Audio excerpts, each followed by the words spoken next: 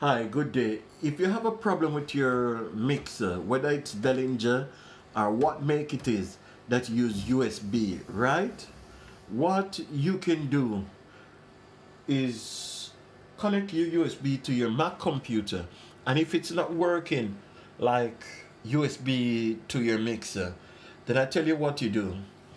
You go here, when you see the setting, you click on it, and this box open up. Can you see it?